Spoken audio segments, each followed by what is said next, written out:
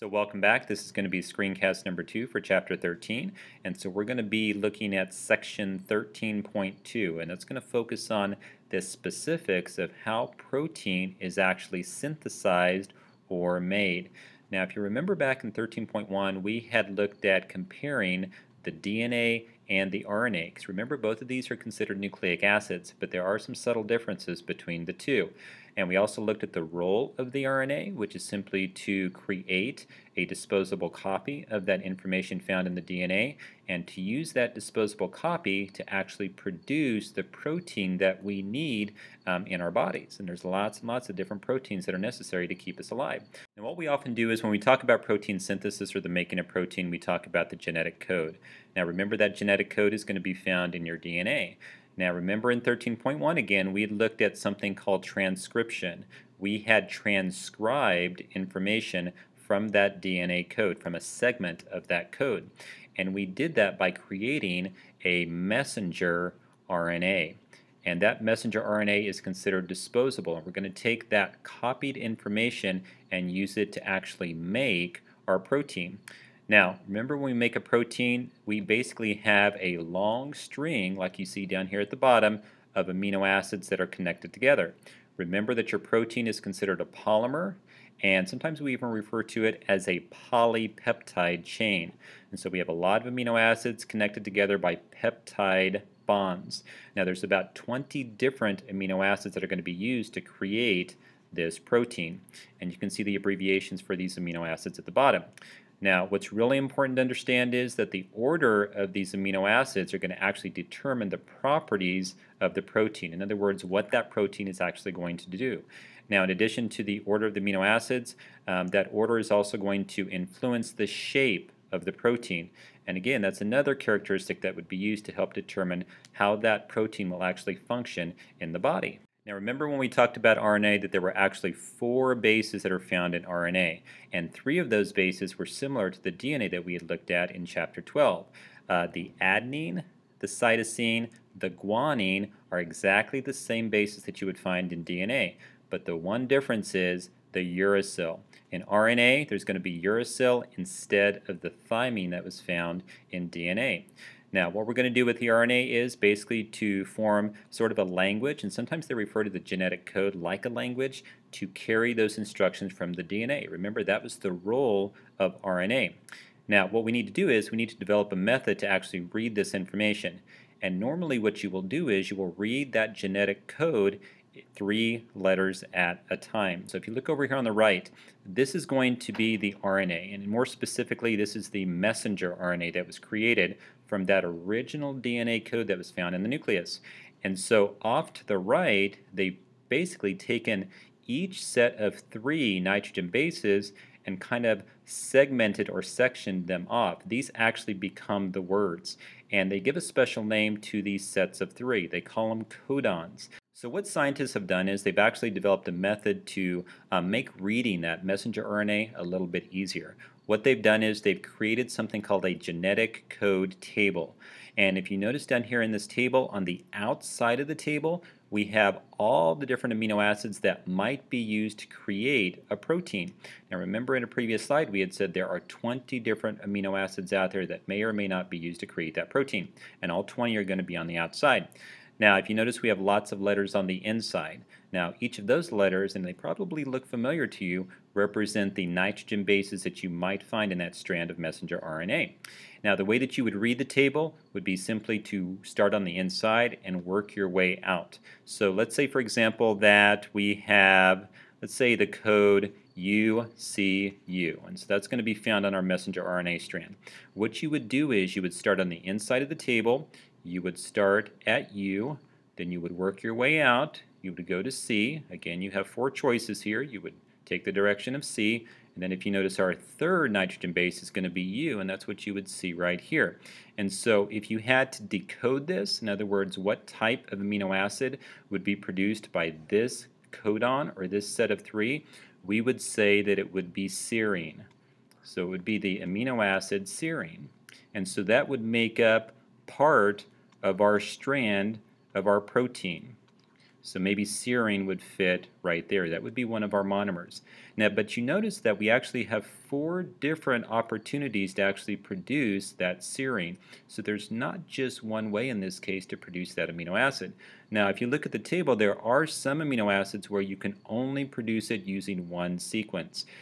For example, if you look down here, we have one called methionine, and that one's going to be important in just a second, and I'll explain that soon. But if you notice, we would start in the middle with A. We would make our way down to the second letter, which would be U. So it would be A, U, and then if you notice, we only have a G. And so AUG is going to code for methionine. There is no other way to actually get that amino acid. So you're going to notice there's a variety of ways to code for various amino acids. Some of them have more ways than others. Now again, this is very similar to what we would consider like a written language. And the important thing about a written language is sometimes you do have what we consider start and stop sequences. In other words, the cell needs to know when to start coding and when to stop coding. And so this methionine that I had mentioned a little bit earlier, I had said it's kind of special.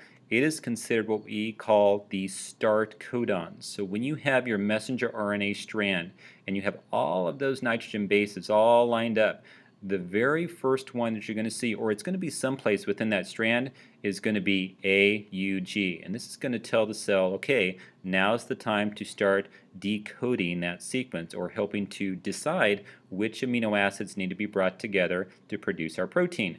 Now there's also what we consider stop codons. In other words, we need to know where to end. And so if you notice in our table right here, we have a stop codon. So UAA is going to be a stop codon. UAG is going to be a stop codon.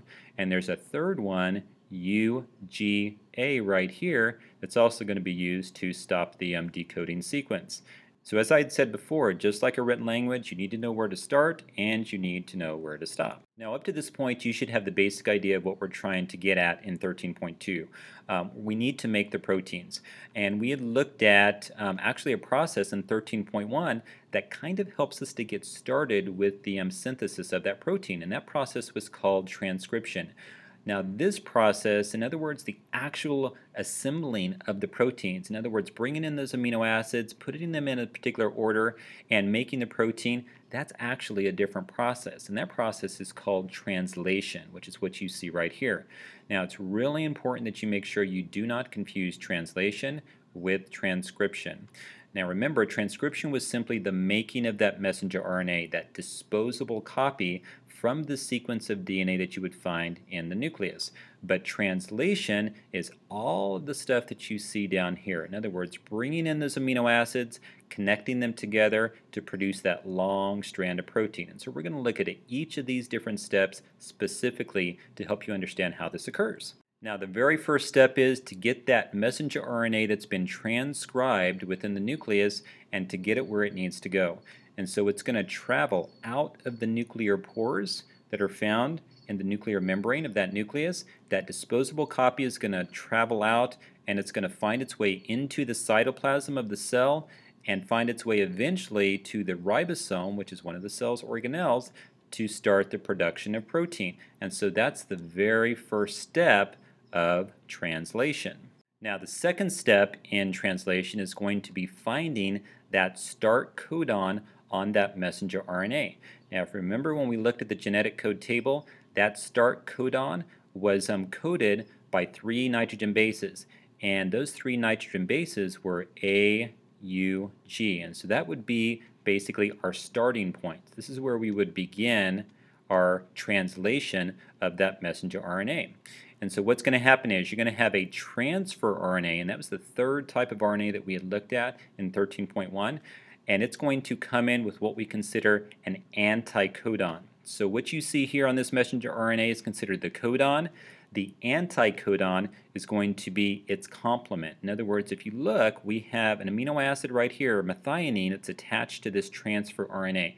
And those transfer RNAs are kind of easy to recognize because they sort of look like the letter T. But at the bottom of this T, we have 3 bases. And so, again, this is right up here, you saw this is considered the start codon. You can see the same sequence down here, AUG. The transfer RNA will have the complement, A goes with U, A goes with U, and C goes with G. So they fit together perfectly. So this brings in that very first amino acid to get our whole synthesis of the protein started. Now, step number 3 is going to be using that ribosome to join the methionine, which was brought in by that first transfer RNA. And you can see that down here with this little sphere that's kind of green in color. You're going to join that to the next amino acid in the sequence. And again, that next amino acid is going to be coded for by that codon. Again, this is the messenger RNA, so these are considered codons, and the anticodon that's going to be found on that transfer RNA. So there's going to be a bond that's going to form between these two amino acids. Now, once that bond forms, that very first transfer RNA, in other words, this one right here, that brought in the methionine, is going to take off because it's no longer used. And it's going to take off, it's going to travel back into the cytoplasm, and it's actually going to pick up another methionine and use that in building future proteins.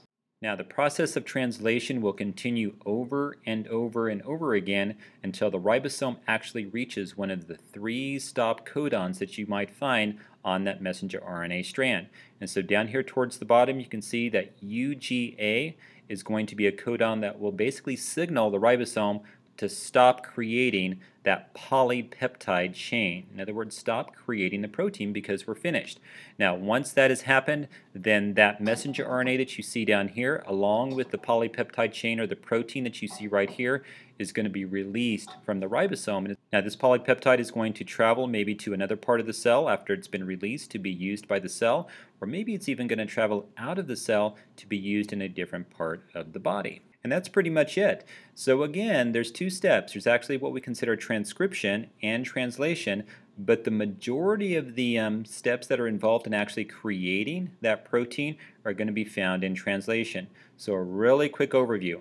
The creation of that messenger RNA strand is going to take place within the nucleus. It's going to be coded from that strand of DNA that's found there. That process is called transcription. Everything else that takes place after that, in other words, once the messenger RNA leaves the nucleus and travels to this ribosome, that's going to be considered translation. You're going to translate, you're going to use the code to produce the polypeptide or the protein that is necessary for that cell or the body to survive. Alright, so that's going to finish up our second screencast for Chapter 13. As always, please make sure that you have completed your screencast notes before you come to class.